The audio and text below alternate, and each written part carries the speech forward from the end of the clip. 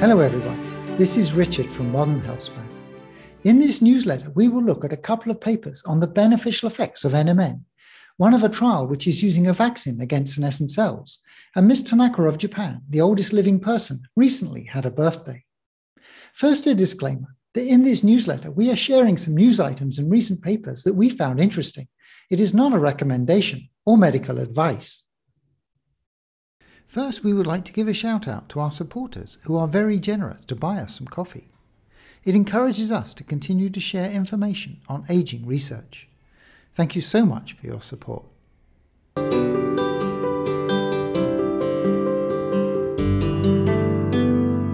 This story came to our attention from a tweet by Dr. Sinclair, who thought it was a big deal. He was referring to this paper that was published by a team in Japan. Senolytic vaccination improves normal and pathological age-related phenotypes and increases lifespan in progeroid mice. So as Dr. Sinclair said, the study was in rapidly aging mice, but it is an interesting proof of concept. We have seen that removing senescent cells, either genetically or with senolytics, has been shown to improve the health of aging mice. Apoptosis is the process of programmed cell death. Senescent cells have a way of disabling this process in themselves, which is how they continue to survive while secreting SASP into their environment. Senolytic molecules work by inhibiting the anti-apoptotic pathway that senescent cells are using. So this could have off-target effects where anti-apoptotic activity in viable cells is also inhibited. So the researchers are looking for an alternative approach to removing senescent cells. They identified glycoprotein non-metastatic melanoma protein B, GPNMB, as a transmembrane molecule present on senescent cells. Its presence was upregulated in patients and mice with atherosclerosis. Removing GPNMB positive cells genetically did show an improvement in senescence in fat tissue and improved the health of mice in a couple of disease models. The way that vaccines work is by priming your immune system to recognize and remove specific proteins. In this case, they immunized the mice against GPNMB so that the immune system attacked the senescent cells. This process was shown to reduce GPNMB positive cells and extend the lifespan of the mice, showing that vaccination targeting xenoantigens could be a potential strategy for senolytic therapy. A couple of cautions would be that different senescent cell types have different markers. In this paper, they looked at vascular endothelial cells. And senescent cells do serve a purpose, particularly in wound healing. Would this be too effective and continue to clean up senescent cells? Taking senolytics may be more controllable. This approach has some really good points, in that it is specific to the type of cell and can be an infrequent or even one-time only treatment, as once primed, the immune system would continue to remove the cells. In this paper, a team from Japan showed that NMN dosing of cells in vitro increased the amount of mitochondrial DNA. Our mitochondria have their own DNA, mtDNA. Counting the amount of the mtDNA in a cell is a reasonable proxy for the mitochondrial health and function. For the study, the team developed a new mechanism for analyzing the mtDNA and counting the number of copies in the cell.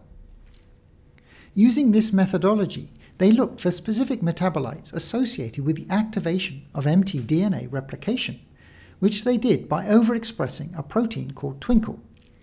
They found nucleotides and NAD+ levels were prominently altered. They then found that the treatment with NMN had a similar effect, showing increased mtDNA replication. The conclusion is that NMN acts to support mtDNA replication.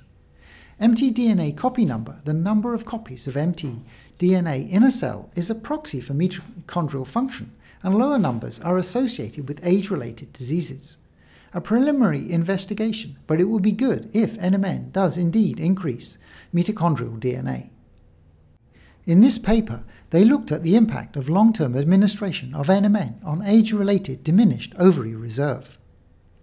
As women get older, the quality and quantity of eggs in the ovary decreases, which is related to mitochondrial dysfunction. As women in developed countries choose to delay having children, maintaining fertility is worth investigating.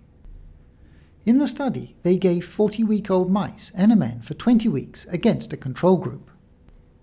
They found that the NMN did have anti-inflammatory effects on the organs and improved the estrous cycle. The follicle is the structure in which the egg develops before being released. We can see on this graph that the number of these follicles decreases over time from 4 weeks to 60 weeks. At 60 weeks, the control has a very low number left, while the mice that were given NMN have approximately as many as when they were 12 or 24 weeks old. In part of the investigation of the mechanism, they looked at P16 as a marker of senescence. Over time, there is an increase in senescence in the ovaries until week 60. Whereas those treated with NMN had much reduced levels of P16, showing a reduced level of senescence.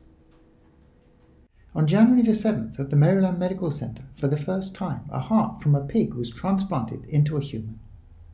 The patient is doing well. For this to work, the pig needed to be genetically modified to avoid rejection, as Professor Church discussed in his interview with us. The procedure has not been generally approved by the FDA yet, but in this case there was no alternative, so they agreed. It's early days, and they say that much more research needs to be done, but it is an amazing step forward and shows that the procedure is possible, not to mention saving the patient's life. Ms. Kane Tanaka, currently the world's oldest living person, recently celebrated her 119th birthday. She was born on January 2nd, 1903. So far, the world's oldest recorded person is Ms. Jean Calment from France, who lived to 122 years and 164 days. We wish Ms. Tanaka good health and hope that she is able to break the 123-year-old record for human lifespan and also earn the 1 million prize offered by Dmitry Kaminsky. We would like to thank everyone who has supported us by buying us a coffee. Recently, Buy Me a Coffee changed their payment system from PayPal to credit card, Apple Pay and Google Pay. As well as buying us a coffee, you can also join our monthly membership to continue to support our channel to provide longevity content. You can find the link in the description.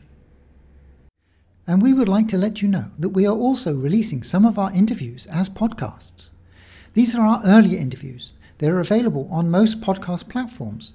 Just search for Modern Healthspan.